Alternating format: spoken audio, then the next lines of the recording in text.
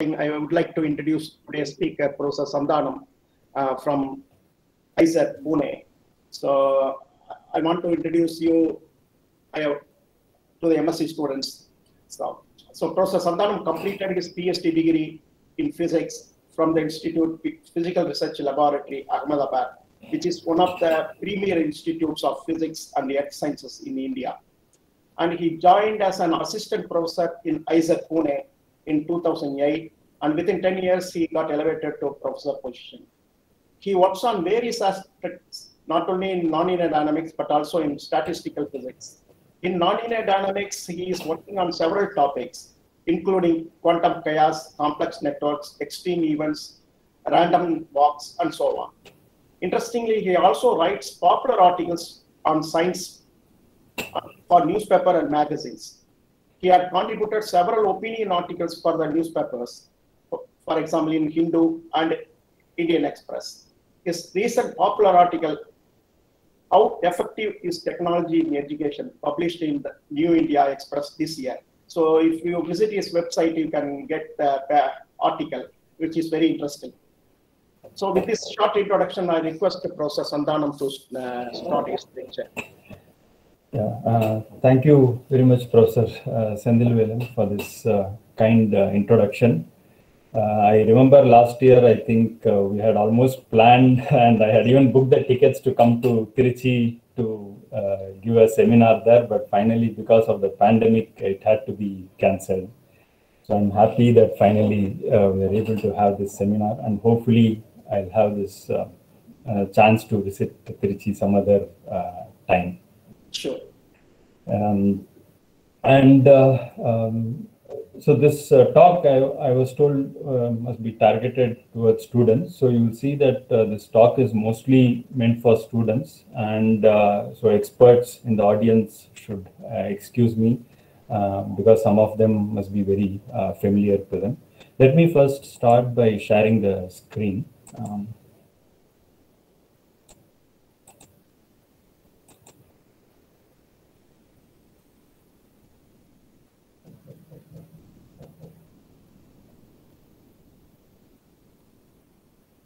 Okay, I guess you are able to see the screen, right? I'll make it big screen shortly. So this talk is about chaos and quantum dynamics. So much of the talk is going to be about how we can recognize chaos in quantum systems. And there is going to be some part about localization and very minuscule part about diffusion. And mostly it is going to be like a pedagogical talk, not so much of the results and I mean recent results that we have obtained in this. So I have cut down most of that. So with this very brief introduction, let me get into the talk. But to set the stage for the talk, let me first show you some simulations. So this is three-body systems. You can think of it. I hope you are able to see it. Yes. Yeah. Okay. So so you can imagine that you have Earth, Sun, and the Moon. It's a three-body system. You know the gravitational potential, so you can actually solve for it and compute the trajectories for each of the bodies. So in one configuration, for instance, this is the kind of trajectories that you would get. So you see Sun, Moon, and Earth in a particular kind of system. But suppose now I change some parameter, something like this. Let's say,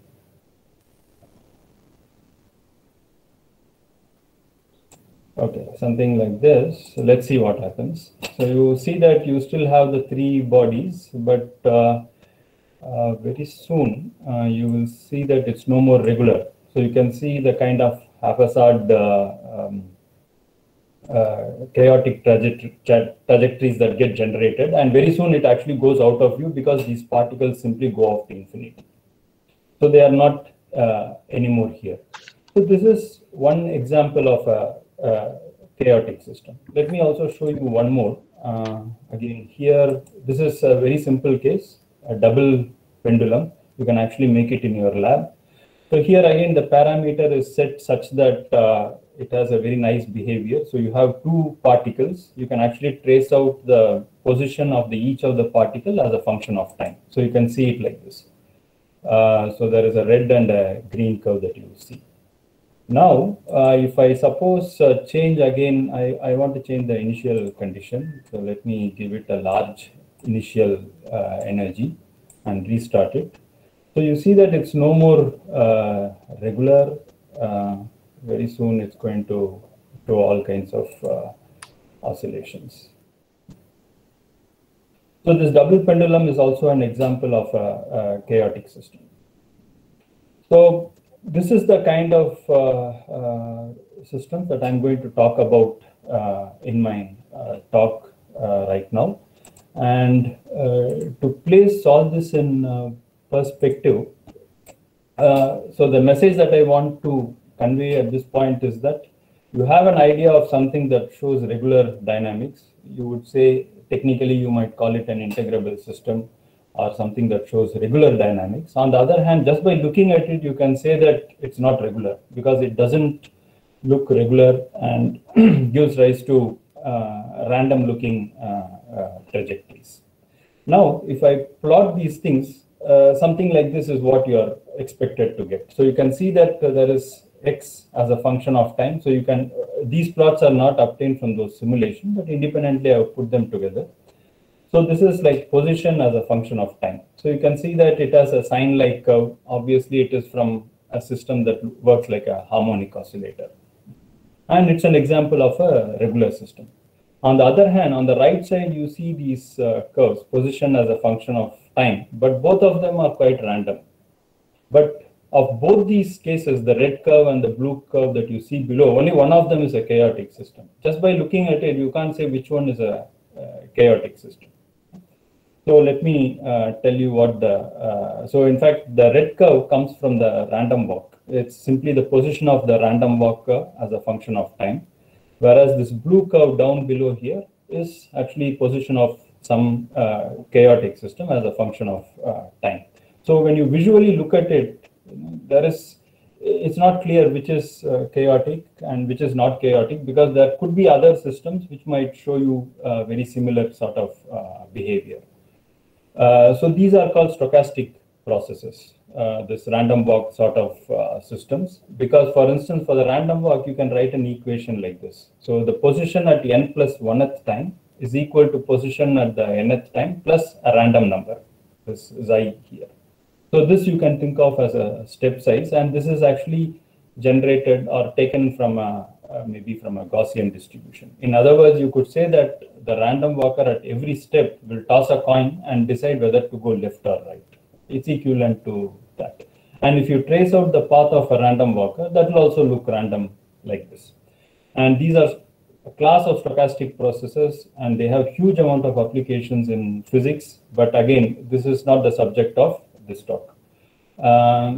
Since I wanted to place these in perspective, I'm showing you this, but we are more interested in chaotic systems. And again, there is quite a bit of variety in chaotic systems.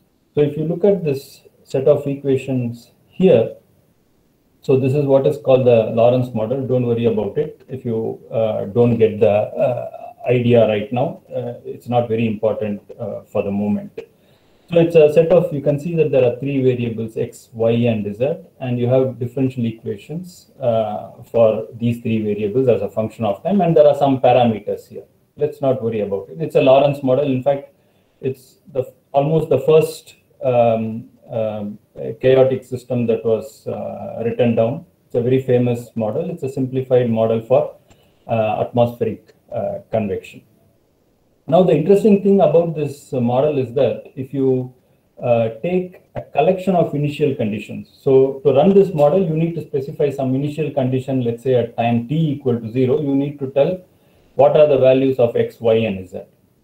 But instead of giving one initial condition, you can imagine that I am giving a collection of initial conditions, a distribution of initial conditions, just like this round blob that you see here in this state space. So this is a space of x, y, and z. And this circular blob that you see here has an area A0 at time t equal to 0. Now you evolve the system. Each of those initial conditions will evolve under the action of this differential equation. And after some time capital T, what happens to that area? That area will actually reduce in this case.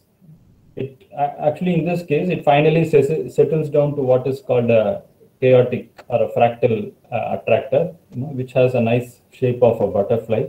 And in fact, many people say that the term butterfly effect itself comes from the fact that the attractor has this shape of the wings of a butterfly. So in other words, in this case, this collection of initial conditions after some time shrinks in the state space. So it is a dissipative system. So areas in state space are not preserved. Okay, so AT is the area at time t. It's not equal to area at time t equal to 0. And in fact, AT is less than A equal to 0. So this is a class of dissipative system, and it's also a chaotic system. And a whole lot of dissipative chaotic systems have been studied in chaos literature. In fact, if you look up most of the typical chaos textbooks like Strogat's or Edward Ott's book, you will see many, many examples of such dissipative systems. On the other hand, you can also generate chaos from Hamiltonian systems, where, for instance, in very simplest of cases, the Hamiltonian is defined something like this. So you have a kinetic energy term, P square by 2m. I have taken m to be 1 here. And then you have this some complicated, possibly nonlinear potential.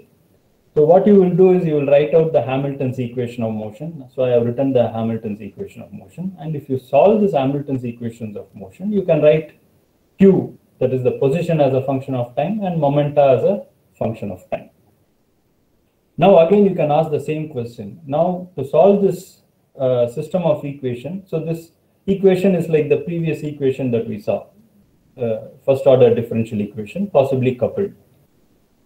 Now you can ask the same question. Now I take a collection of initial conditions, and these initial conditions at time t equal to 0, they define this area A0. Now you evolve each of these initial conditions under the action of this Hamilton's equations of motion. And you ask the question, after some time t, what happens to this area? So here in this case, the area itself will change in shape, but the crucial difference is that these areas are preserved in phase space. Okay. So phase space is your space that is made up of all the Pi's and Q's, momenta and positions. These areas never shrink and they don't grow. So the areas are exactly preserved. More technically, all the Poincare invariants are preserved under the Hamiltonian evolution. So most of this, in fact, all of this talk is going to be about chaotic systems in chaos in such physical systems for which you can actually write down Hamiltonians. So in this sense, these are called conservative systems, which means that they tend to preserve areas. So irrespective of whether your system is a conservative system or a dissipative system like this Lorentz model, chaos looks the same. Like I have shown here, some x as a function of t, it will look like a random time series. It's only when you look at it in state space or phase space, you will notice that actually areas are either shrinking or the areas are preserved. Okay, now let me put this in perspective. On one hand, you can have linear systems. For instance, a very simple linear system is something like this. dx by dt is equal to alpha x, extremely simple system. And you can actually immediately write exact analytical solution for this.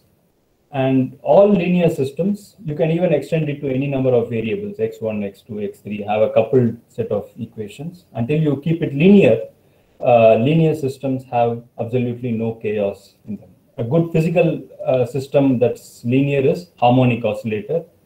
This is something you must have studied in your physics textbooks. So the equation that I have written down here is simply the Hamilton's equation of motion corresponding to a harmonic oscillator. So rest assured that all linear systems have no chaos in them. On the other hand, when you come to nonlinear systems, so you have this dx by dt, it's equal to some nonlinear function. It's a function of x and some parameter, possibly alpha. It can be a complicated nonlinear function. So here is one example of a nonlinear function. So instead of a harmonic oscillator, you take the pendulum. Pendulum has the potential sin x. Again, write the Hamilton's equations of motion. What you will get, you will end up with the a nonlinear equations of motion. Now, what happens in nonlinear system? If you have a nonlinear system, it's not necessary that it should be chaotic. It may or may not be chaotic. And in fact, pendulum is an example of a regular system. It's not even a chaotic system.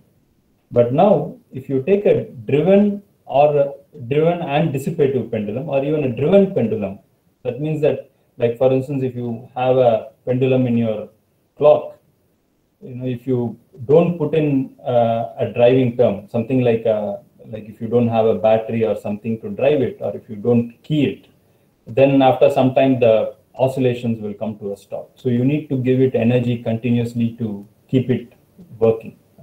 So that would be a driven pendulum for you. That is a chaotic system. But then you can ask, then why is pendulum working so nicely in a clock? Simply because the parameters are so chosen such that it doesn't show you the chaotic phase. So in general, the lesson is that linear systems have no chaos. However complicated they are, linear systems, no chaos. But nonlinear systems may or may not be chaotic. Now, you can ask the question, are these all simply some mathematician's imagination? You write out equations and come out with random looking functions and say that it's chaotic. As I tried to tell you, no, it is not a figment of imagination of a mathematician or a physicist. They actually happen in a real physical system.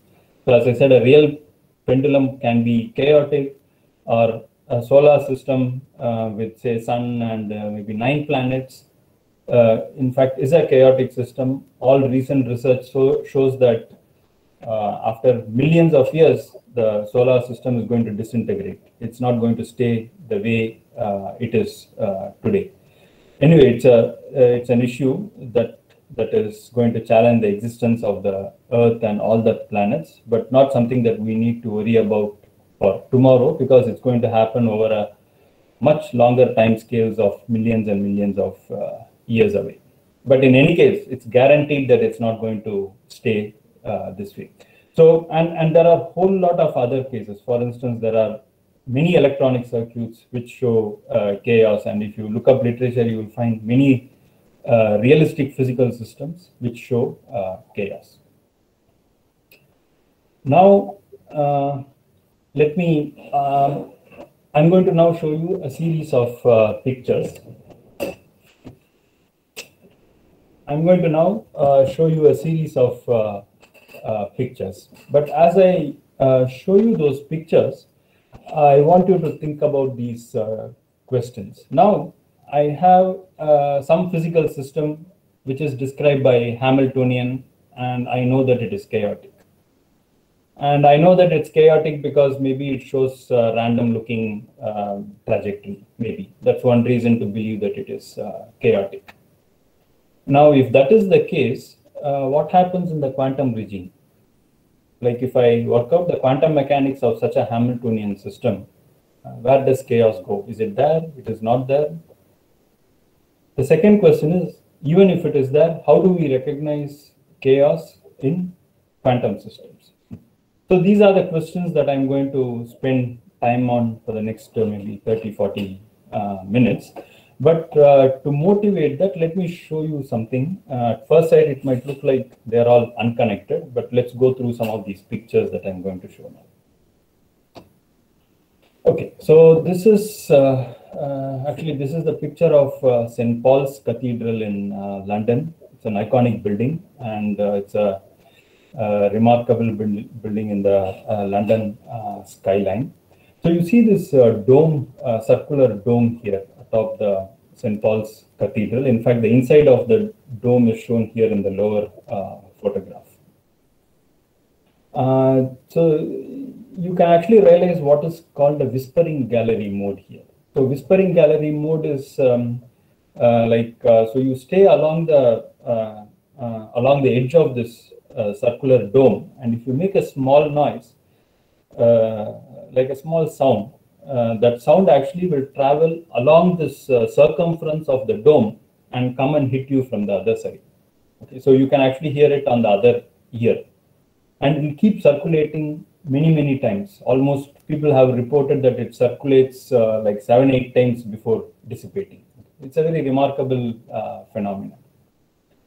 So this kind of mode is called a whispering gallery mode, because you can actually whisper something and it goes around the circumference of this dome and comes back and hits you on the other ear. You can hear it after a large time gap, and it happens again and again until it finally dissipates.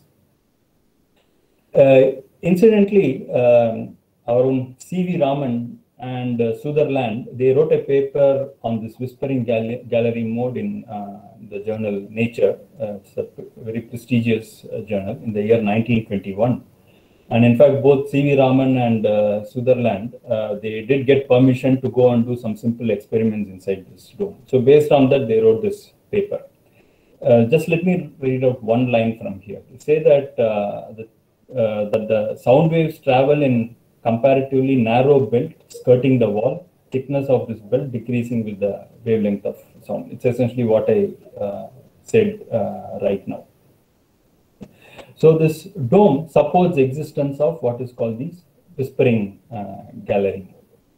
Now, to experience this whispering gallery mode, you don't need to go as far as London. Actually, it's there even in India, right in Bijapur in Karnataka. So this is the picture of Gol Gumbaz, very beautiful example of Indo-Islamic architecture.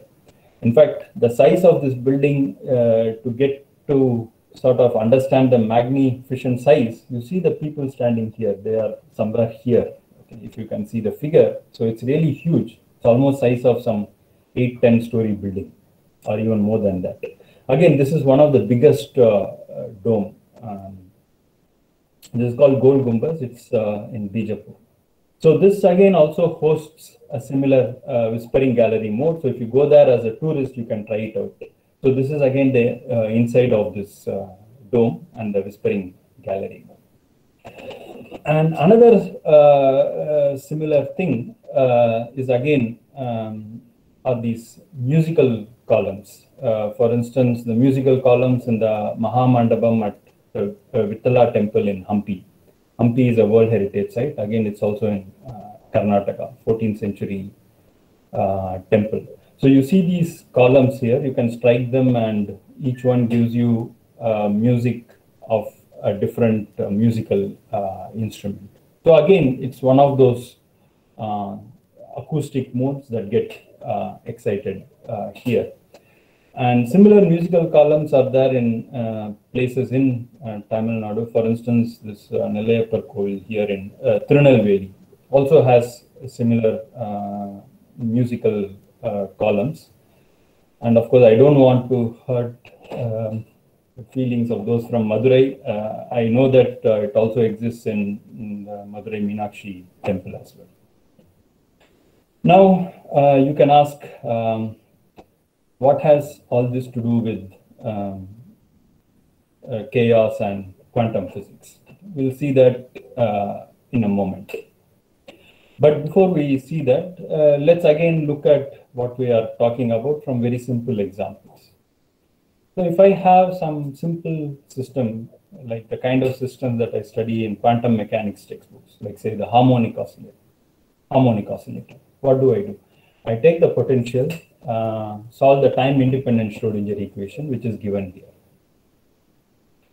Now, once you solve if you manage to solve the time-independent Schrodinger equation, what are the kind of things you are going to get? You will get the eigenvalues, like for instance, for the harmonic oscillator, it is n plus half h bar omega. So here you can see the list of first few eigenvalues. And then you will also get the eigenfunctions, this psi. So what is plotted here is mod psi square. So you can see the ground state, first, second, and third excited states. So these are the eigen modes of a one-dimensional but a linear system. So here the lesson is like, given some nonlinear potential, I can solve the Schrodinger equation, hopefully, either analytically or sometimes numerically, and we can possibly compute the set of discrete eigenvalues, provided it exists, and also the eigenfunctions. Now let's consider a slightly different class of system. Okay. So this is the harmonic oscillator, which you must have studied in your quantum mechanics classes. So this is a system which you may not have studied. So this is called a billiard class of problems. Here the problem looks deceptively simple. So I have this region. I have a free particle defined inside this region. So here it's a rectangular region. And that region is denoted by this capital omega. And the particle is given some energy and pushed into it. So the particle doesn't dissipate energy. So it's going to essentially do some dynamics, but it is confined within that region. It can't get out of this rectangular region. So in general, you can imagine that I can put a free particle inside any confined region. The confined region could be a rectangular region, or it could be some other shape, arbitrary shape. It doesn't matter what the shape is. Now let me show you what happens if you put in arbitrary shapes. Okay. So here I have a what is called a regular billiard. Actually, here the shape of the region is, that region omega is a circle. So it's a circular billiard. The name, it's called a circular billiard. And in circular billiard, it's actually a linear system in the sense that it is going to generate, it's not going to show any chaotic dynamics. So what you see here in the red color are simply the classical trajectories. So you can solve the Hamilton's equations of motion, generate classical trajectories and plot it. And for one kind of initial conditions, this is what you get. So you get periodic orbits, nice, beautiful pictures. Now you go and solve the time-independent Schrodinger equation and plot like mod psi square, just like we did for harmonic oscillator. So these are the kind of things you will get. For instance, the 100th excited state looks like this. And this is like your whispering gallery mode. So the mode is supported only along the edges of the circle. So any disturbance that you launch at any point here is going to travel along this mode and come back and hit you. And you can also have other modes set up in the system, things like these. Okay. This is the 1000th excited state, 2000th excited state, and so on. But you can also slightly deform this circular billiard like this. This is called a cardioid billiard. So you can see that it is circle but slightly deformed from a circle. And this all hell breaks loose in the sense that now the system becomes chaotic. So you can see that any trajectory that you launch here will give you such random looking classical trajectories. And now you go ahead again, solve the time independent Schrodinger equation and plot the mod psi square. As of here, it's a two-dimensional system, which is why you have this x and y. So x along the horizontal direction and y along the vertical direction. Same thing for the circular billiard as well. So here you see, you don't see any sign of regularity. So you can see that 100th eigenfunction is simply a random collection of waves and so on. This is what you see in if you do quantum mechanics of chaotic system. But interestingly, actually much more happens. If this is the only thing that happens in a quantum system, it may not be so interesting. You can already see that regular systems generate something and chaotic systems generate a different kind of wave functions. And I can more or less, by looking at it, say whether it's regular or chaotic. So it doesn't really is not too exciting. You would have thought that I have already solved the problem. Really, that's not the case. There are many surprises. Now, the question is, how do I identify chaos in quantum physics? So before I answer this question, let me also show you some more. So this is called a threefold symmetric billiards. So it actually has a threefold symmetry. In fact, if you rotate each of these by 120 degrees, it will be invariant, so it will look the same. So what you see is the eigenfunctions of a particle which is confined inside a region which looks like this. And it has a threefold symmetry, and threefold symmetry is for a particular reason. Let's not worry about it. But again, what I wanted to show you is the kind of variety that you will get when you look at the eigenfunctions of a chaotic system. And this is a more popular system. It's called the stadium billiard because the confining region looks like stadium. So you have this rectangular region, and on the sides, it looks like a semicircle. Put them all together, you will have a confining region that looks like a stadium.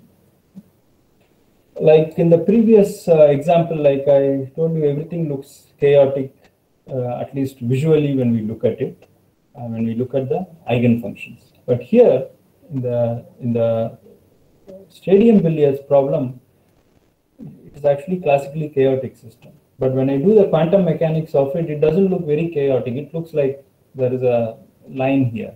So between the left and right, the left side is actually obtained from experiments and right side is from simulation. So you see that there is a very nice agreement. So you can actually do experiments on these systems.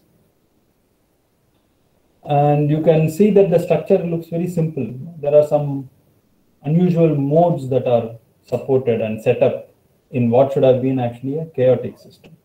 So now if you take the underlying classical system and plot the trajectory, actually it will look something like this.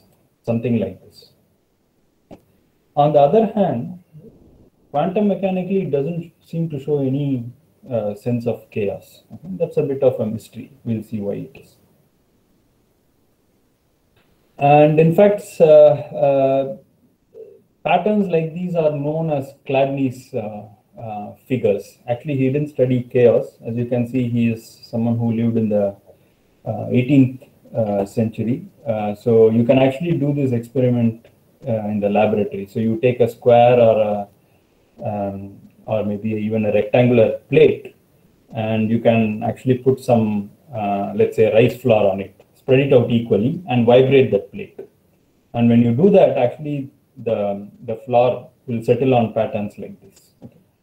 So the Chladni's plate supports these kinds of modes. More recently, people tried to make that plate in the shape of this stadium billiard, and of course, it shows you chaos-like features.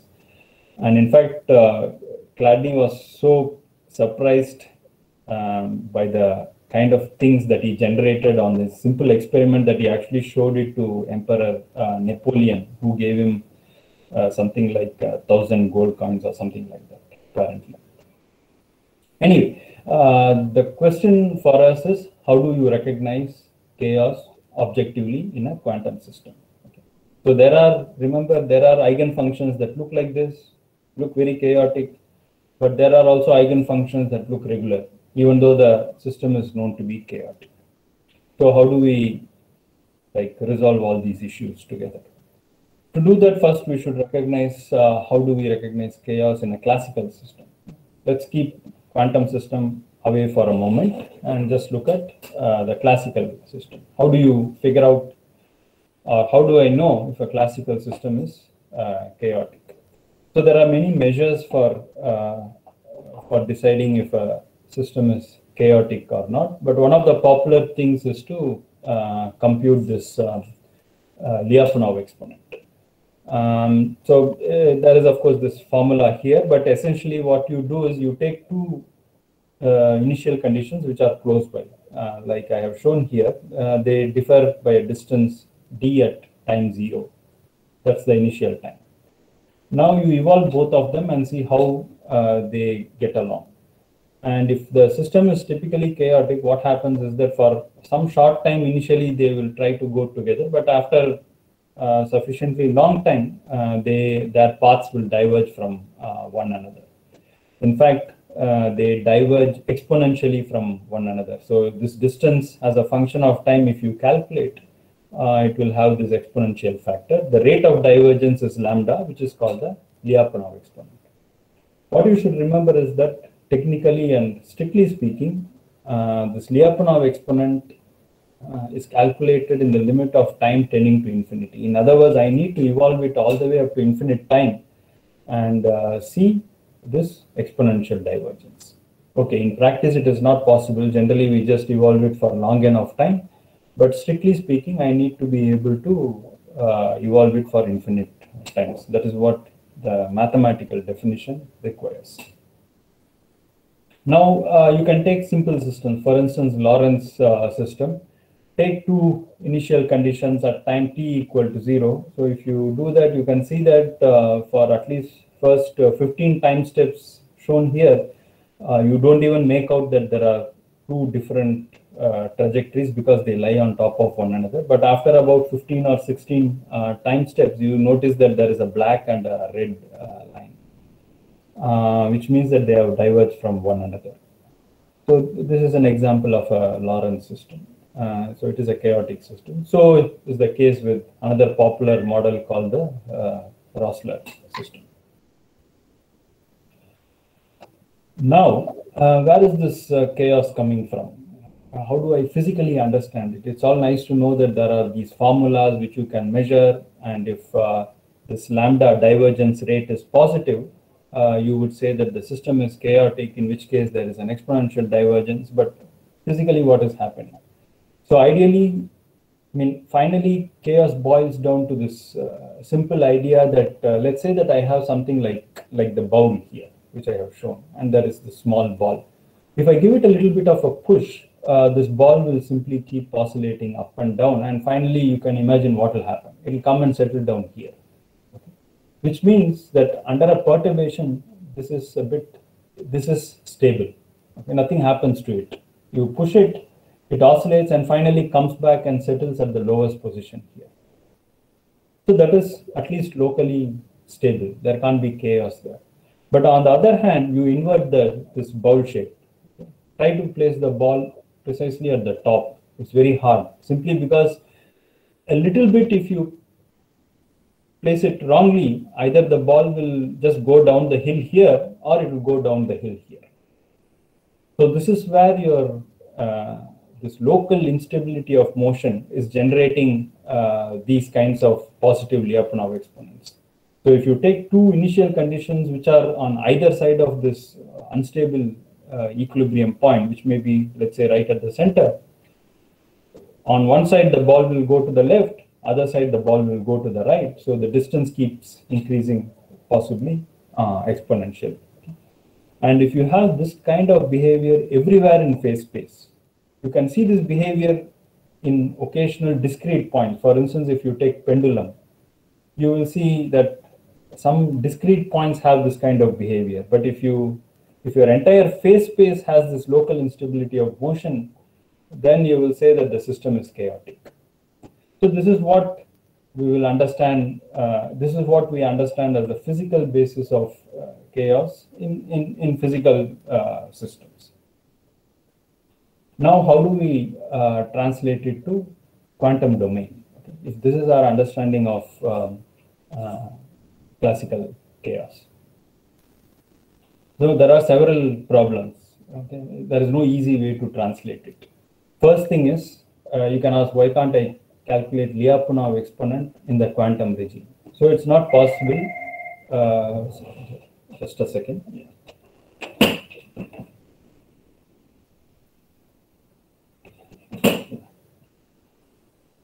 I'm sorry. Okay, so you can ask, why can I not calculate the Lyapunov exponent? As we just saw, you need to specify two initial conditions, close by initial condition in phase space. You can't do that in quantum mechanics because Heisenberg's uncertainty principle tells you that you cannot specify position and momentum with infinite precision at the same time. Which means that there is no question of starting two initial conditions close by and seeing whether it is diverging exponentially or not. So that doesn't work. So the whole idea of using Lyapunov exponent in the quantum regime, we need to throw it out.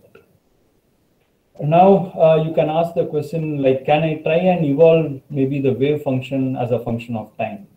there is a problem. So if you remember, we wrote down these, I said that you have these classical equations of motion, and these are actually nonlinear equations of motion. Especially if you put in a nonlinear potential, you will end up with Hamilton's equation of motion, which is nonlinear. On the other hand, if you write out the time-dependent Schrodinger equation, and if your Hamiltonian is time-independent, you can actually write down formally how wave function evolves as a function of time, and that is what this is. So this is the wave function at position x at time t is simply this operator e power I h t by h bar acting on the initial state. So initial state is at time 0, and this is my initial state psi of x at time t equal to 0. And this is the operator. And this is always linear. You can even write it in matrix form. It's like matrix vector multiplication. So this is linear evolution. There is absolutely no sign of any nonlinearity in the quantum time evolution. So again, you run into a problem. Classically, you are evolving a nonlinear system of equation, and suddenly for the same equation, when you evolve a state quantum mechanically, you are just doing a linear evolution. Okay? It's not going to show you any sign of chaos. More seriously, you have this what is called the non-commutativity problem. So what distinguishes quantum regime is the fact that your Planck's constant h bar is not 0. It doesn't matter what its value is. It could be the value that is given in the textbooks, but it doesn't matter whether it is that value or some other value. You can even take it as 1 if you want. But what is important is that it's not 0. If it is 0, it is classical dynamics or classical mechanics. And if it is non-zero, you are in the quantum regime. Okay? Essentially, the important parameter is this Planck's constant. Now, you remember that in the if I have to calculate anything like Lyapunov exponent, I need to take this limit t tending to infinity. Okay? So there are two possible ways. One is I can take h bar equal to 0 and then take t tending to infinity. Now, if I do that, once you set h bar equal to 0, then your system is already classical, and t tending to infinity, it will show you classical chaos.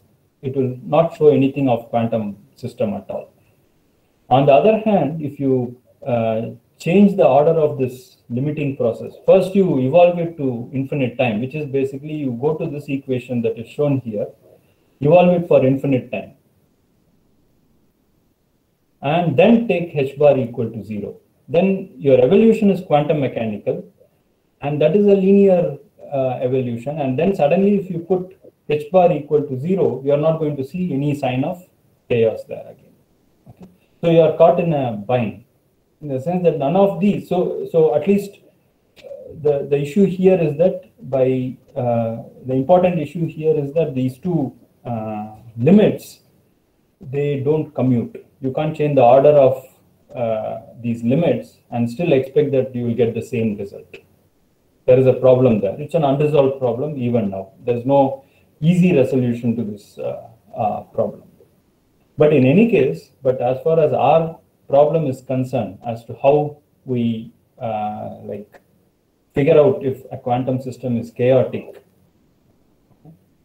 is one way is I'm going to tell you one way about it. But essentially, as an operational definition, we can assume that I would call something quantum chaotic if I can do the quantum mechanics of the system, which in the classical limit is chaotic. That is, you take a classical system, and the classical system described by some Hamiltonian shows chaos, and now you do the quantum mechanics of that system, and you can say that it is a quantum chaotic system.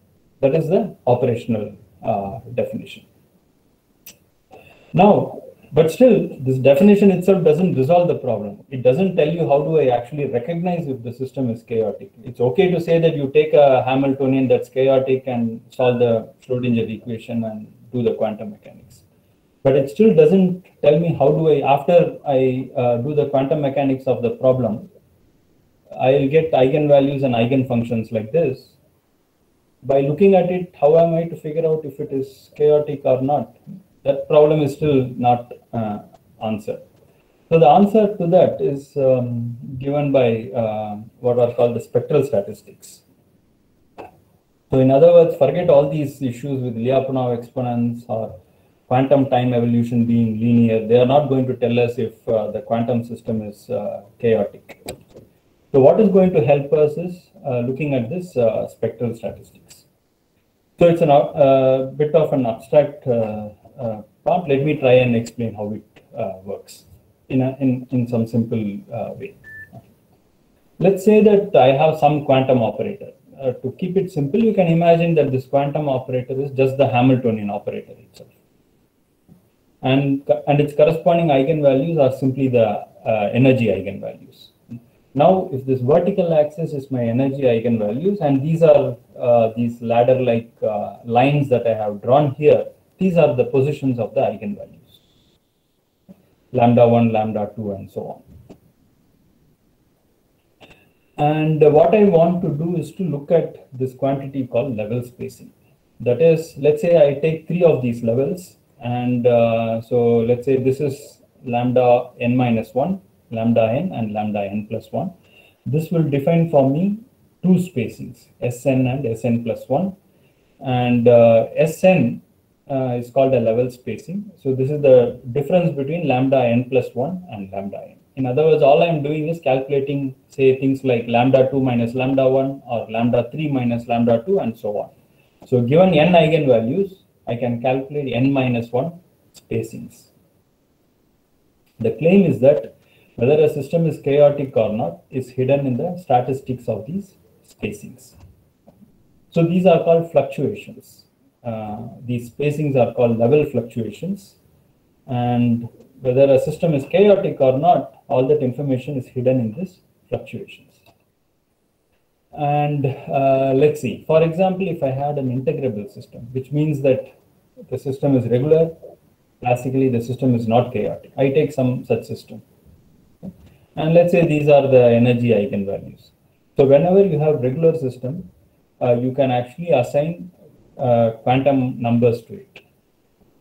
So if it's a d degree of freedom systems, you can assign n1, n2 up to nd quantum numbers. In fact, a good example is what you study in your textbooks. So you do the hydrogen atom problem in your quantum mechanics classes, and it's a 3-dimensional system, 3 degree of freedom system.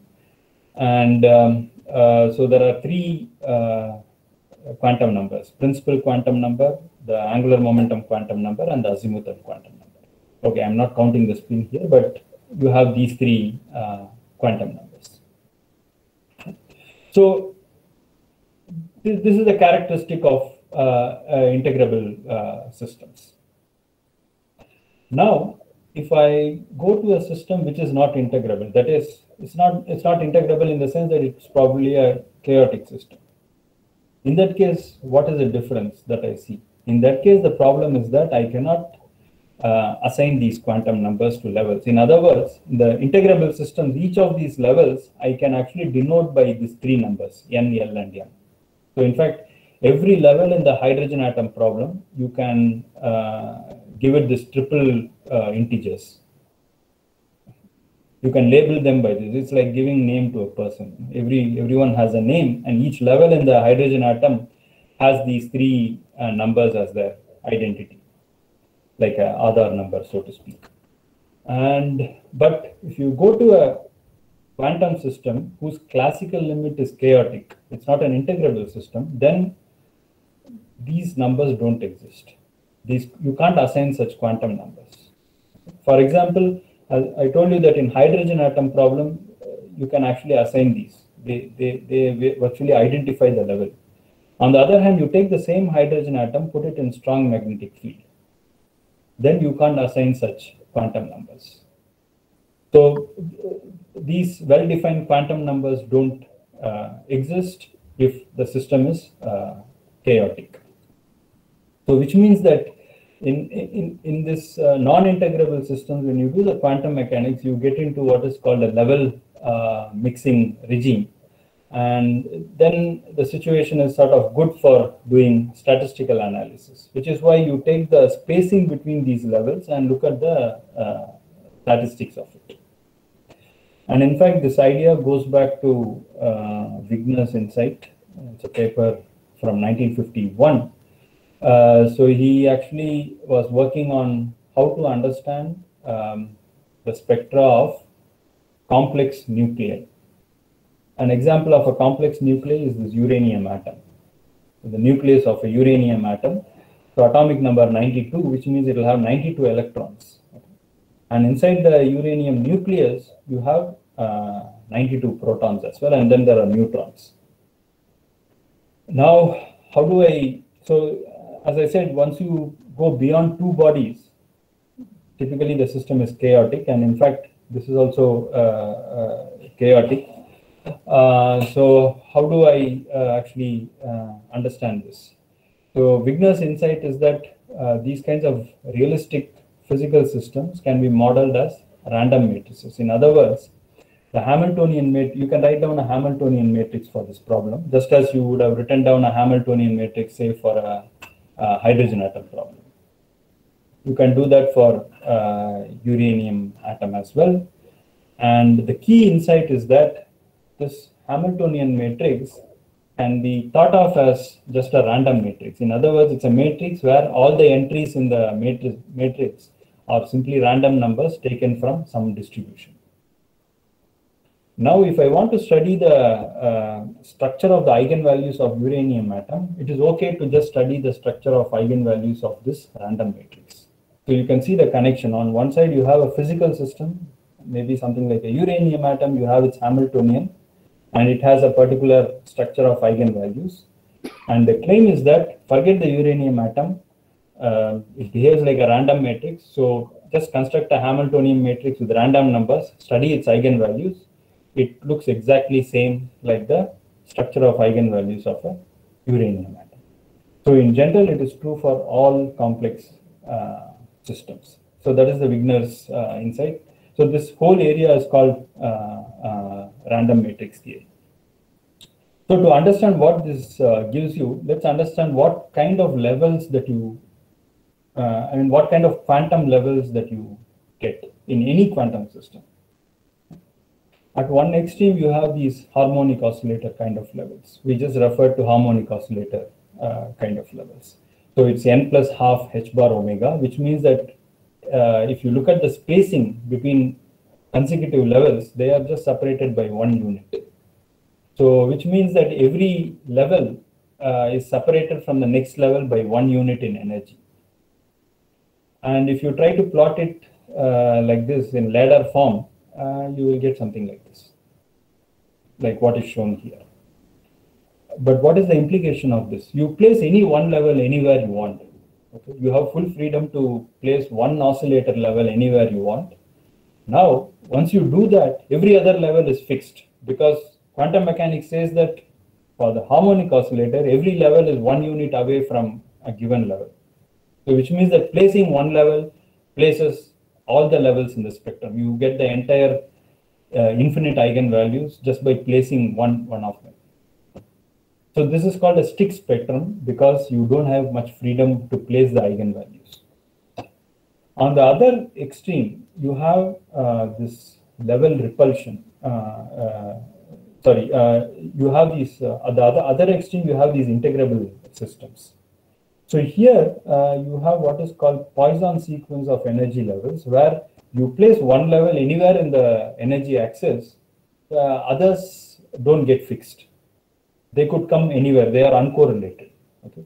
So I place one level here, let's say this one, and the next level could be very close to it, or the next level could be very far from it, which is why you see huge gaps. For example, between this level, there is a huge gap. But in some cases, there are two levels which are sticking very close to one another. So you see that all kinds of things happen.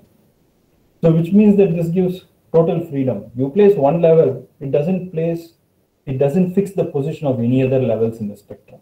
So you have these two extremes. One where you place one level and everything gets fixed, and other extreme for integrable systems where you place one level, nothing else gets fixed. So you need to specify the positions of every other level. On the other hand, so at this point, so you have one oscillator kind and other for integrable non-chaotic systems. This is how, if you do the quantum mechanics of it, levels would more or less behave like this. But now, if you have chaotic system, they actually don't fall in any of these classes. So you take a classically chaotic system and do the quantum mechanics of it, you will generate level spectrum, energy spectrum, which will look like this. So they try to maintain, today we call it social distancing. In some sense, they try to maintain distance from one another, in the sense that if you place one level, the next one doesn't go very far, neither does it come very close. So it maintains some sort of distance from a given level. So that's why it's called a level repulsion. So this is the lesson at this point. So you can forget the oscillator level. Only oscillator shows this kind of a spectrum. But the thing of interest for us is that on one side you have integrable systems where you have complete freedom in fixing the levels. So if you look at the spacings, they could be more or less anything. On the other hand, you have chaotic systems which will behave like this in such a way that they will try to repel the levels, nearby levels try to repel one another. Now, if you look at the distribution of these spacings between the levels, this is how it will look like. So this is the case for Poisson. So what is plotted here is the probability of spacings. Spacings meaning the distance in the energy axis between two consecutive levels. So I have plotted this for so this curve that you see is for a integrable system. And this curve that you see here, what is written as GO here, don't worry about the name. This is for a chaotic system. So you can see that they are very different. And this tells us a way of figuring out if a quantum system is chaotic or not.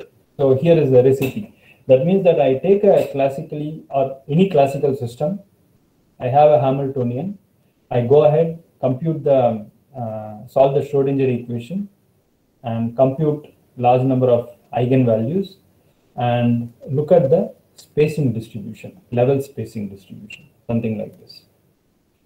And when I look at the distribution, if it behaves like this, then I would say that it shows Poisson spectrum or the system is not chaotic.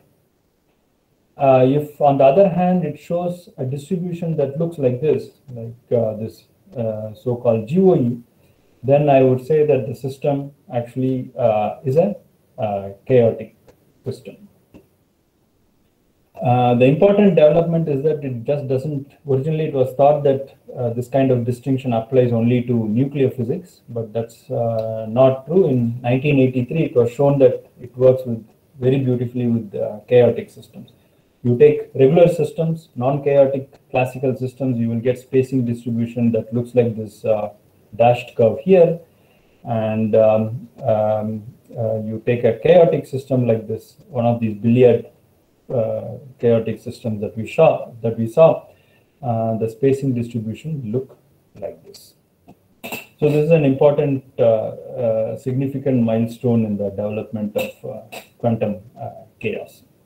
And in fact, here, this Senai billiard is actually this system which is shown here. Like I told you, it's a class of billiard problem where you have a free particle inside a region. Here, the region is a squarish region, but there is the central circular region which is scooped out. So the particle cannot enter inside this circular region. And if you launch any classical trajectory, this is how it will look like. You can see that it's already very irregular and it is indeed chaotic. And in fact, this is one of the systems which has been shown to be, analytically shown to be chaotic, exactly chaotic. So there are very few such systems which have been mathematically shown to be chaotic, classically chaotic. So Senai, it's one of the achievements of Senai. And so this is the Senai billiards problem. Now, if you do the quantum mechanics of this system, quite interestingly, you get spacing distribution that looks like this. And so this curve which is shown here in red, actually follows this distribution here.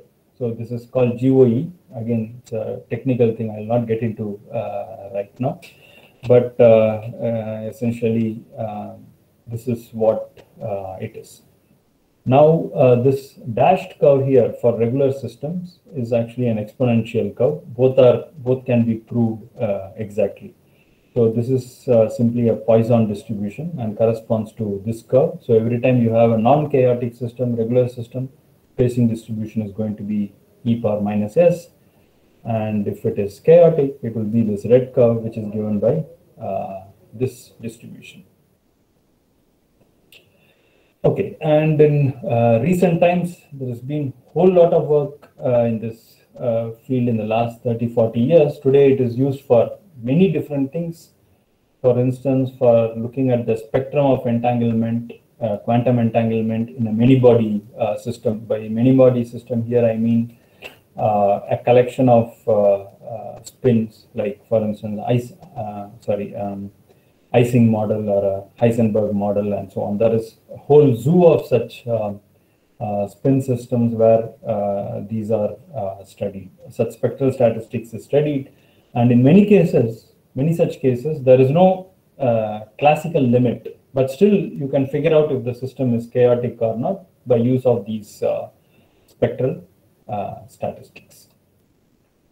Okay. Okay, it's again the same result. Okay, I don't have much time, so let me try and go forward. So the lesson at this point is that spectral statistics of quantum eigenvalues can distinguish between whether the system is integrable or chaotic. And the formulas that I showed you, the theoretical formulas, come from an area called random matrix theory. It's really a separate area and a separate talk in itself. I can't even do justice to this in a few lines. But to just tell you one line about it, random matrix theory is basically about the following question. If I have a matrix with random numbers as elements of the matrix, what can I say about its eigenvalues and eigenvectors? So that's the question about which like thousands of papers and books have been written. So that is random matrix theory, which is used here in quantum chaos. Now we should go back to our nice looking eigenfunctions and whispering gallery modes, which is where we started from. This is the second part on the localization.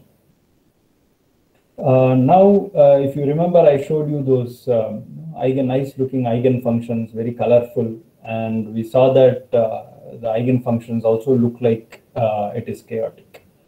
But the fact is that they are not always so. They don't always look like chaotic, even though the classical system is chaotic, but quantum mechanically, sometimes you will see structures like this. So just to recall, for example, so you remember this cardioid billiard. So you see this is one of the eigenfunctions. They all look very irregular and chaotic, but now you see that there can be eigenfunctions which also look like this. It's not very much irregular. There is only enhanced probability density here. So what you're seeing is psi square as a function of x and y. Again here, this is a slightly deformed circular billiard. Instead of eigenfunction being everywhere in the space, you see only structures here. And same thing here, this is a quartic oscillator, another nonlinear potential, which is actually chaotic. And normally your eigenfunction should also look chaotic, but it doesn't look like chaotic. So you see that it has structures only here and here. So these kinds of behaviors are called localization. And in fact, localization is again not figment of anyone's imagination. You can actually realize them in experiments. So you can see them in experiments in quantum wells and also in experiments of atomic cold atoms. So now I'm going to tell you a little bit about these, why this is surprising. Again, we need to go back to our Hamiltonian. So here I write the Hamiltonian as h0 plus some parameter multiplied by a potential. The reason I write like this is to emphasize that. So my total Hamiltonian has this integrable part h0, which means that this part alone is not chaotic. But then there is a perturbation coming from this V, and strength of perturbation is this alpha. And if I take alpha non-zero, let's say some positive number, then as this perturbation increases, the system becomes chaotic. That's my background.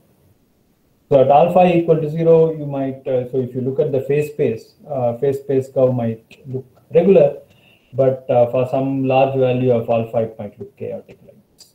Okay? And since it is chaotic, it will have positively up and down exponents and so on. So all these are just the classical dynamics. There's no quantum mechanics in it until now. But now, so like for example, this is the stadium billiard. If you launch a trajectory in the stadium billiard, it is chaotic. You can see how the trajectory is evolved here. It's quite random. And the eigenfunction, if you try to plot as a contour plot, one of the eigenfunctions look like this. In fact, most of the eigenfunctions will actually look like this. There'll be no pattern to it. And if you look at the phase space, so I'm plotting position and momenta, or some functions of position and momenta, again you see that there is no regularity. It's just a collection of random splatter of points. So this is classical chaos for you visually. And the point here, the trajectory of the particle is ergodic, meaning that it will explore every point in phase space.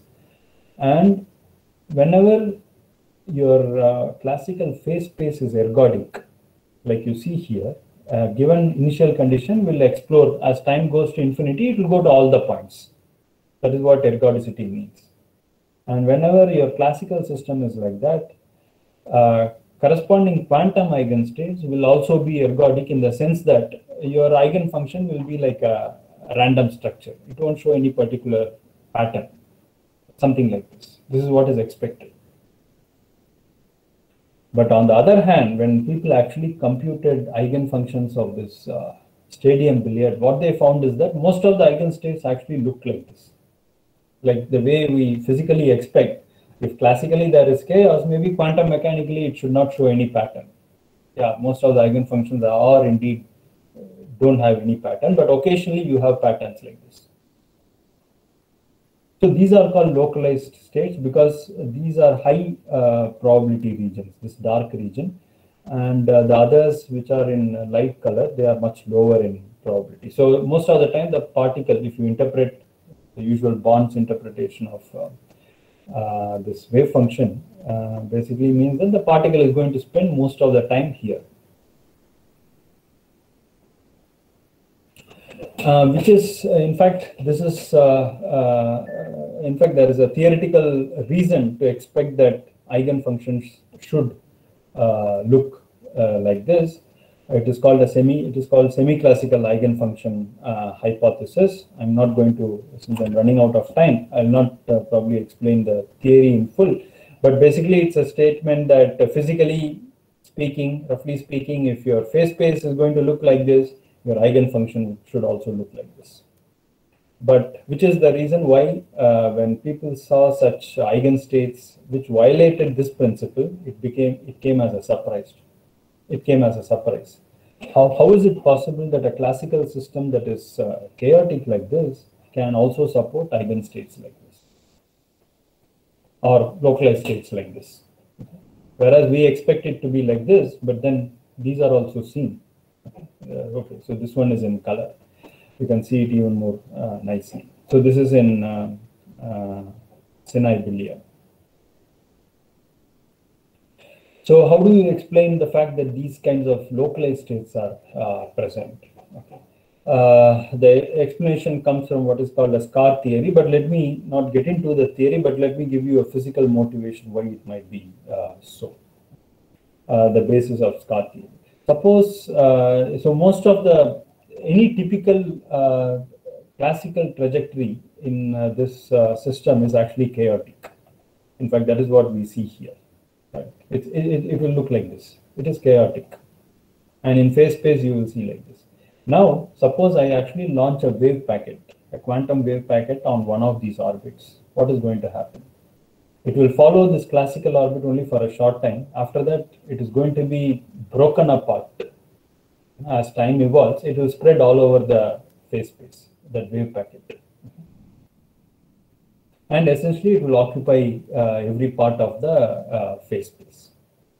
And that is what, in some sense, you can argue gives rise to these kinds of ergodic eigenstates.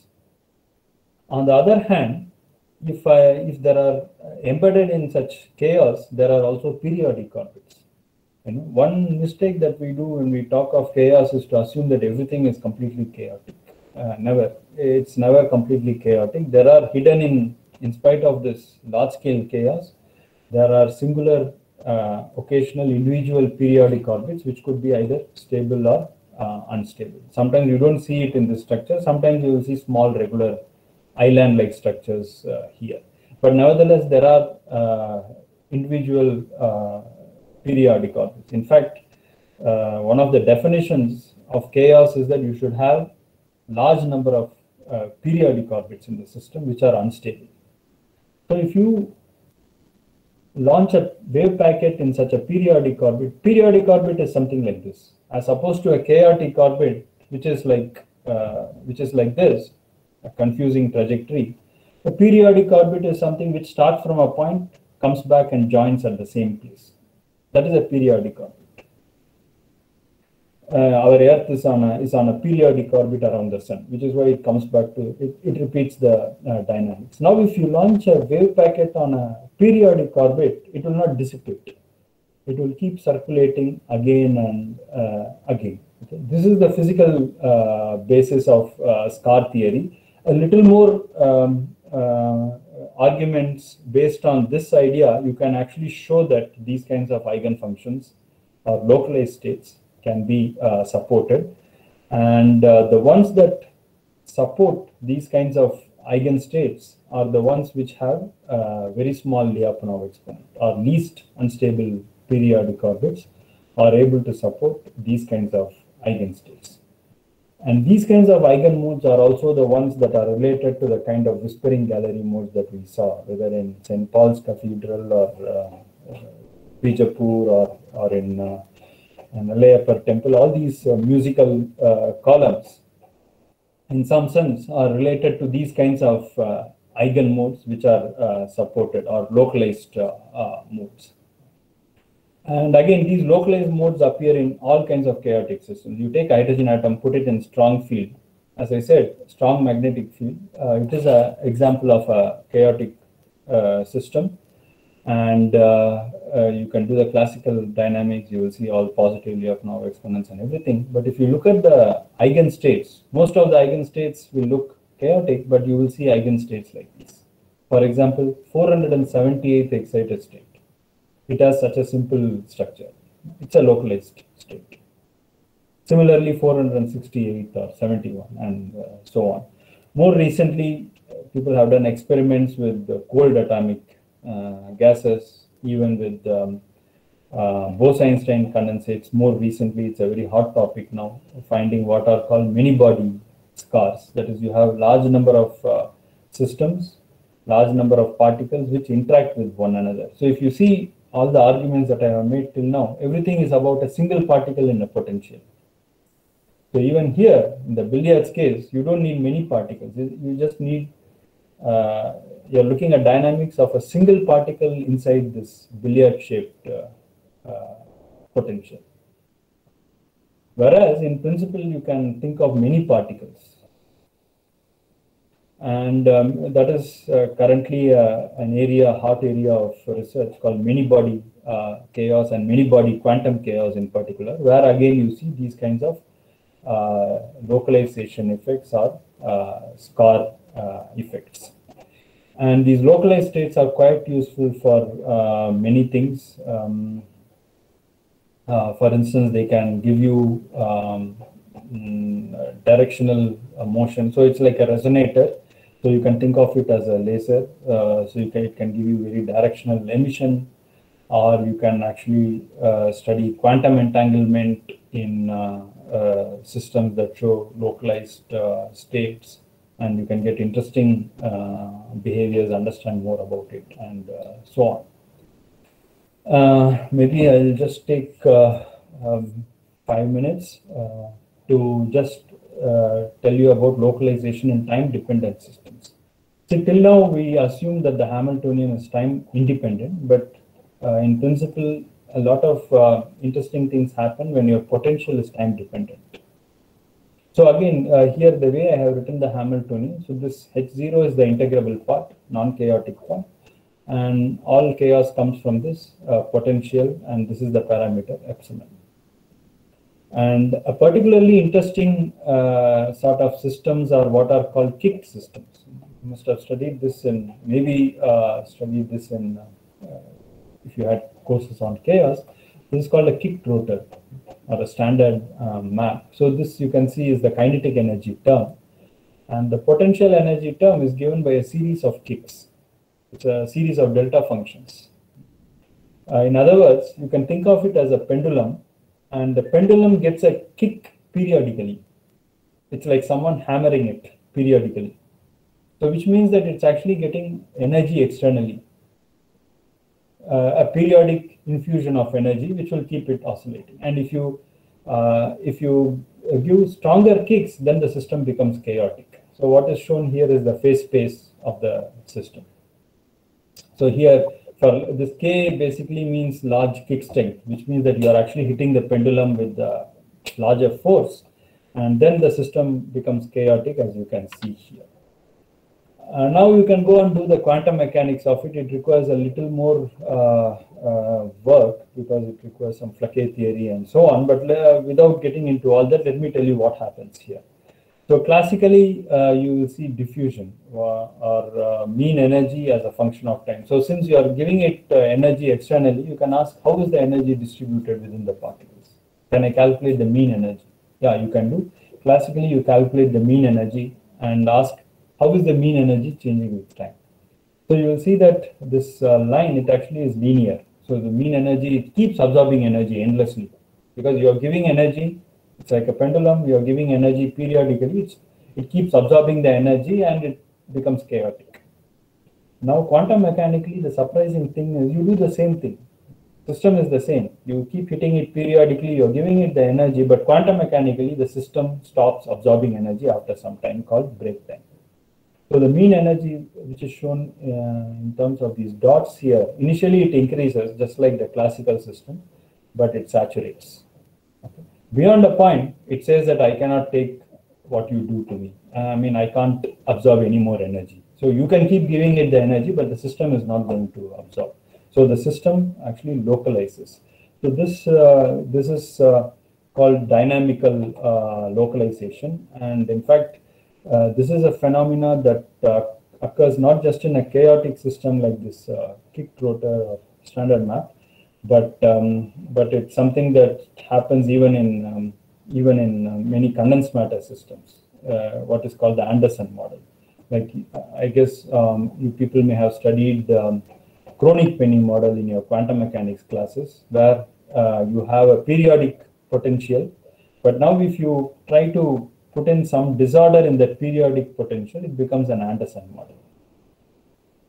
And that's a very important model in condensed matter physics. And the behavior that you see here in this quantum kicked rotor is similar to the behavior one sees in Anderson model. Okay, I think I'm running out of time. So there are many things that can be done here, many interesting properties. Maybe I'll just take 1 minute to tell you that, as I said, you can have a kicked rotor where you keep giving it energy periodically with a constant period. So that is this red lines in the lower periodic lines that you see here. So there is a kick given every time there is a red line. But now you can ask the question, what if I randomize it? Like I give a kick, but I don't give it periodically, but I just give it at random times. I keep hitting it at random times. So now what happens is, I told you that there are these localized states in this system. So if you give it at random times, what happens is that localized state dissipates. Localization does not exist at all. it will become like a classical system. It will continue to absorb energy as much as it wants. On the other hand, if you try to give it kicks with specially modulated time periods between the kicks, or what are called Levy distribution, in that case, it happens that you can actually control that decoherence. In other words, you can control how that localized states dissipate. So that's the interesting result. Again, this has implications for what happens in many condensed matter systems.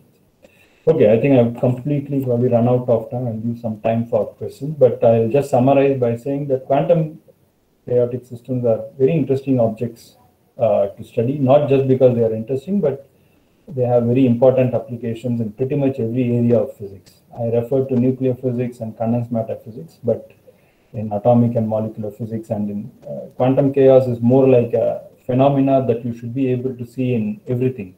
You should be able to see it in atoms, you should be able to see it in molecules, in nucleus, in many-body condensed matter systems and whatnot. In pretty much any quantum system, you should be able to see it. And this class of localization, we only briefly saw that. It's a very counterintuitive idea. So you can see it in time-dependent quantum systems, you can see it in time-independent quantum systems. There are different varieties of these localizations, and more recently, one sees localization in many-body quantum systems like Bose-Einstein condensates and so on. And these tools and techniques, you'll be surprised to know that is useful in many things. For instance, in looking at rogue waves, which are one kinds of extreme events, or Google matrix, and many of these applications have nothing to do with even quantum physics. They are completely outside the domain of quantum physics. So in a sense, the kind of ideas, techniques, and tools that were developed in quantum chaos today is like helping one advance the field towards many-body quantum chaos, but also is helping in many other areas, right from financial engineering to search problems, rogue waves, and whatnot. So in that sense, it's a very dynamic area, and if you have any questions, I'll be happy to answer.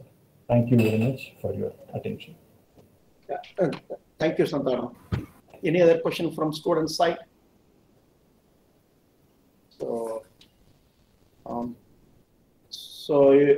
if you want to write any, if you want to clarify some doubts, you can also write to Professor Santhanam. You can find his email address in his homepage. So, since there are no more questions, I can conclude. So, I thank very much for accepting our invitation and deliver a very beautiful talk. He introduced the quantum chaos even the simplest way to the students. I appreciate very much, Santhanam.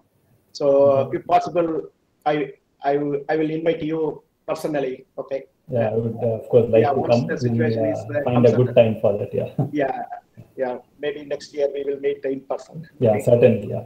Sure. Yeah. Thank you once again. Yeah, thank you very much. Yeah.